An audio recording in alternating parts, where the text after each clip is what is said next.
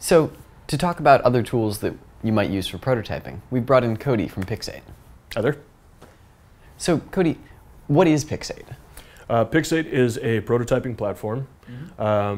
Definitely used for more intense animations or detailed animations, interactions also, but it's all done natively. So on the device that you're prototyping for, you get the same effects on scroll views, on the animations, anything that you would normally see in an app we can reproduce through Pixate. Perfect, that's wonderful. So it sounds like it's good at these sort of higher fidelity prototypes. It's good at these like micro interactions and getting things right when you're doing some small part of the app. Right. It definitely focuses on reproducing a real experience within the app as opposed to maybe ones that are more, like paper, for instance, or anything like that, where you don't get the full feeling of it. What you can do is when you prototype through Pixate, you can basically hand this over to someone, a developer, someone maybe you're selling the app to, and show them exactly how you expect it to work as the designer. So a tool like Pixate would make it much easier to have the design consultation we'll be doing later on in the lesson. So Cody, why are micro-interactions important for a prototype?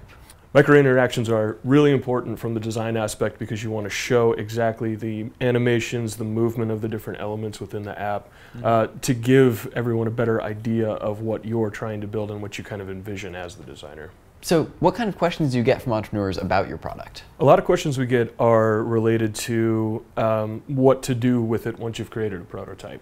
I feel like that may be kind of a pain point for some people because here they have this design and they can show it to whomever. However, they get to hand this over to a developer now and show them exactly the animations they're looking for. And the developer, for the most part, can translate that over to code and then generate the app from there. Okay. So once you've built a prototype, you get a lot of questions about what to do with it, and your suggestions are pretty much have it built. That's correct, yeah. Just build it, just hand it over to the developer and build from there. We want to work on, obviously, a lot of ways to improve that process, like giving in code export or other features like that, which we're kind of working on alongside other features. But ultimately, right now, the best way to do it is to just show them. Okay, perfect. So we've covered what you do once you've gotten the Pixate prototype. What is the process for getting into the Pixate prototype? Let's say we've got people who have an envisioned prototype or have a set of screens that have already been made. What do they do to get that into Pixate? Ideally, the best way to do it is so the way that Pixate works is it works solely with assets. Assets being images or soon actually video and things like that.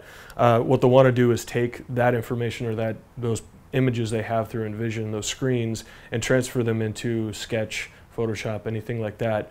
And then from that point, they can put it into Pixate, create them as individual layers, and start playing around with creating those interactions. Perfect. Thank you. Thank you for coming in, Cody. Not a problem at all. Thank you.